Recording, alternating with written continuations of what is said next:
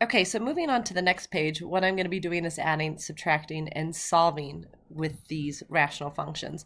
So the approach is a little bit different. On the page before, when I had to multiply, divide, simplify, I had to factor the numerator and the denominator and then look for those common factors that I could take out between the numerator and the denominator.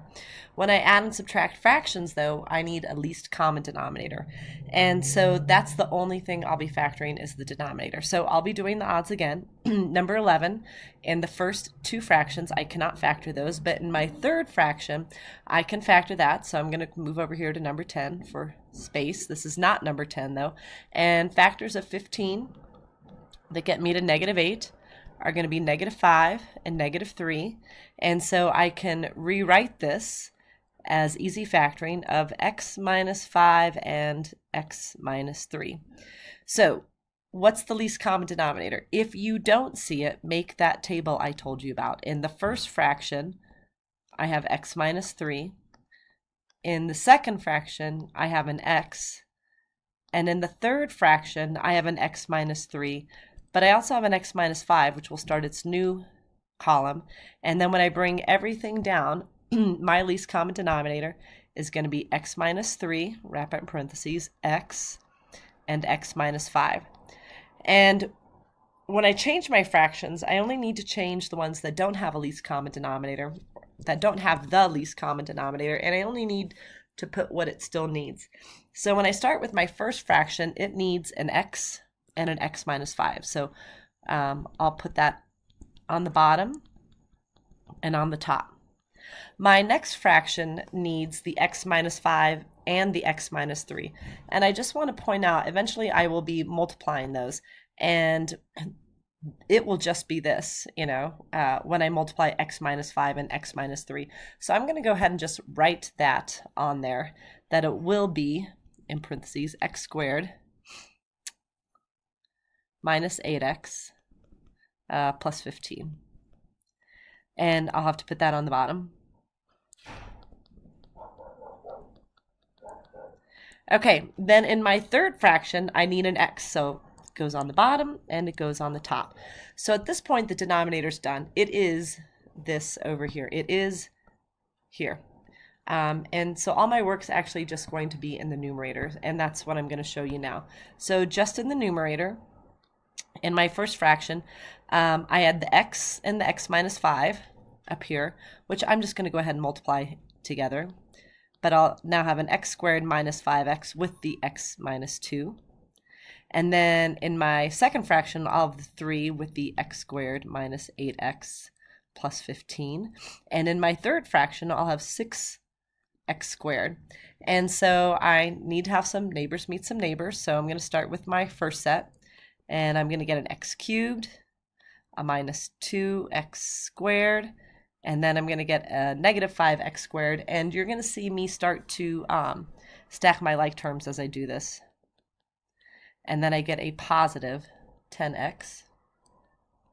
And then moving to the next set, 3 distributes in, and I'm going to get a 3x squared, which will join this, negative 24x, and 45.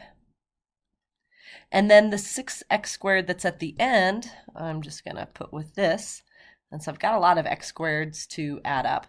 But when I'm done, the numerator will be x cubed. If I add up the negative 2, the negative 5, the 3, and the 6, I get 2x squared. And negative 14x over 45. And then that's going to be over, I don't have a lot of room here, my least common denominator, which is x minus 5, and x minus 3. Do not forget the denominator in your answer, even though the majority of the work came from your numerator. All right, number 13.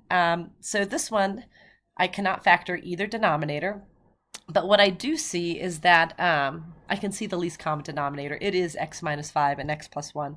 So I'm going to take each fraction and I'm going to add what it needs. So the first fraction still needs an x plus 1. And whatever I do to the bottom, I do to the top. And then the second fraction needs an x minus 5. And whatever I do to the bottom, I'll stick it right here, I do to the top and wrap these in parentheses. So at this point, again, my denominator is done. The answer will have x plus 1, and x minus 5 in the denominator. So the work is now going to be in the numerator. So in my first fraction, as far as the numerators go, I have 7 with x plus 1. And in the other fraction, I have 4x with x minus 5. So I'm going to distribute.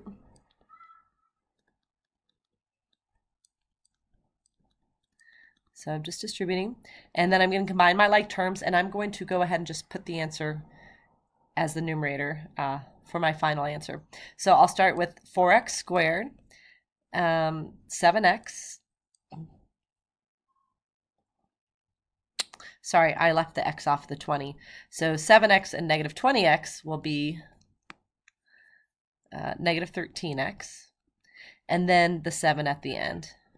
All right, one thing I forgot to do was just talk about what the domain, what x's I wouldn't pick. So in 13, I would not pick negative 1 or 5. And then just jumping back up to number 11, what would I not pick as far as answers go or x's go? I would not pick 0 for this, and I wouldn't pick 5 and 3 as well. So just wanted to go back and get that one. All right, number 15. So here's one where I need to add the opposite. And I just want to point out that adding the opposite, actually backing up a little bit. So when you add the opposite in the subtraction problems on number 10, when you add the opposite, I don't care about adding the opposite in the fraction, it's between the fractions.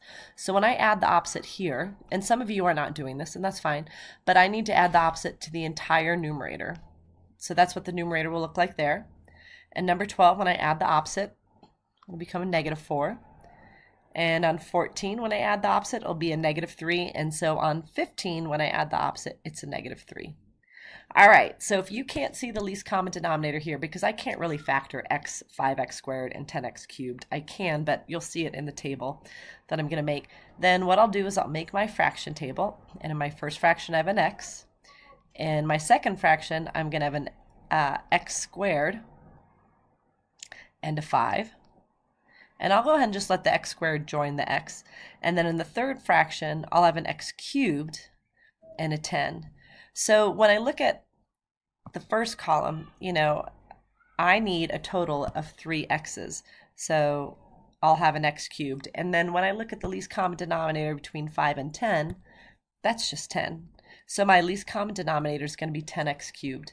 So what does each fraction need to get to 10x cubed? Well, my first one needs a 10 and an x, so top and bottom.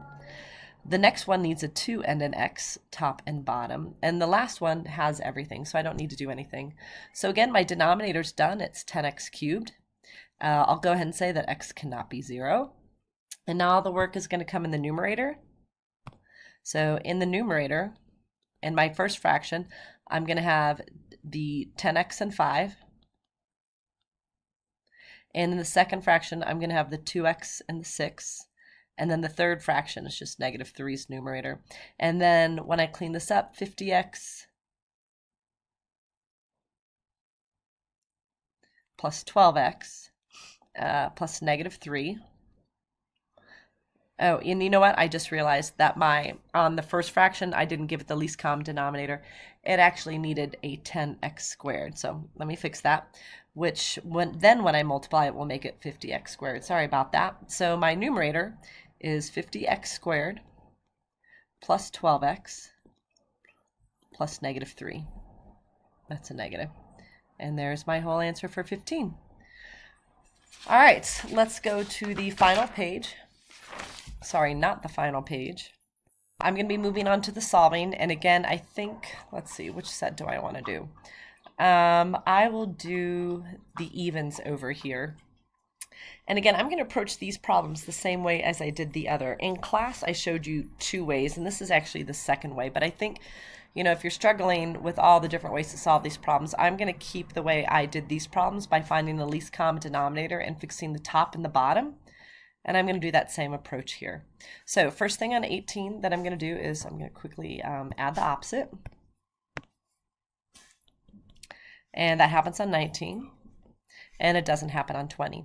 So the first thing I need to do is find that least common denominator. So in the 3 fractions on 18, I can only factor the first one. I can do a GCF of an x. And then I hope you can see, because I think this is a simpler one, that the least common denominator is x and x minus 2. So I'm going to do the same thing. I'm just going to fix the denominator so they have the least common denominators, and whatever I do to the bottom, I'm going to do to the top. So when I go to my first fraction, it already has the least common denominator, so I won't do anything to it. But the second one still needs an x, and whatever I do to the bottom, I do to the top. And then the last fraction needs an x minus 2, so whatever I do to the bottom, I do to the top.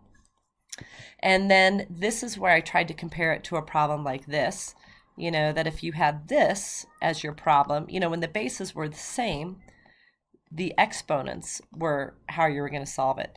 So here, since all the denominators are the same, I'm just going to ignore the denominators like I ignored these 7s and focus on the numerators. So the first numerator is just 12. The second numerator is now negative 3x, and it's going to equal the other numerator of 3 with x minus 2. I'm going to quickly distribute.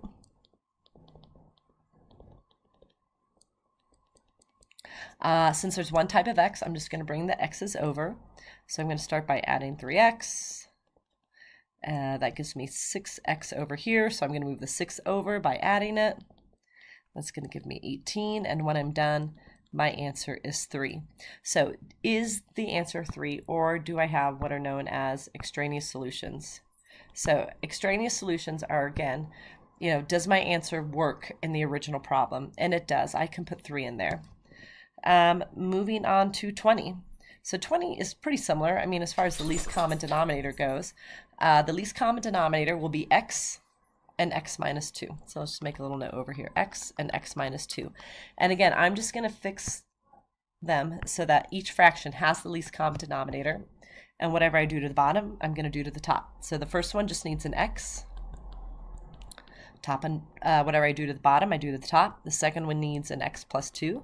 And again, whatever I do to the bottom, I do to the top. And the last one just needs an x. So whatever I do to the bottom, I do to the top. Now that the denominators are all the same, I'm going to ignore the denominators and focus on the numerators. All right, sorry, had to take a little pause there. So in my first fraction, the numerator is x with x plus 1. My second fraction's numerator is the 1 with the x plus 2, so I only need the x plus 2. And then the third fraction, well, I didn't need those parentheses then, is the x, which I'll put in front with the 2x plus 1. So I'm going to do a little distributing. Get x squared plus x plus the other x plus 2. Distribute again. I'm going to get 2x squared plus x. And now with more than one type of x, I'm going to have to bring everything over to one side. So first I'm going to subtract the x squared to over here. So it's gone, and on the right side of the equal sign I now have an x squared. These two together right now are 2x.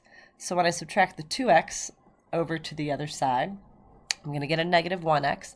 And then again, I got to get everything to one side, so I'm going to have to subtract the 2 over. And now it's equaling 0. It's going to be factorable. So what are factors of negative 2 that get me to negative 1? They are negative 2 and 1. And it's easy factoring. So my factors will be x minus 2 and x plus 1. And that's going to make my solutions be 2 and negative 1. So do these work as answers, or are any of them an extraneous solution? Well, this x being 2, you might think it's extraneous, but it actually works up here.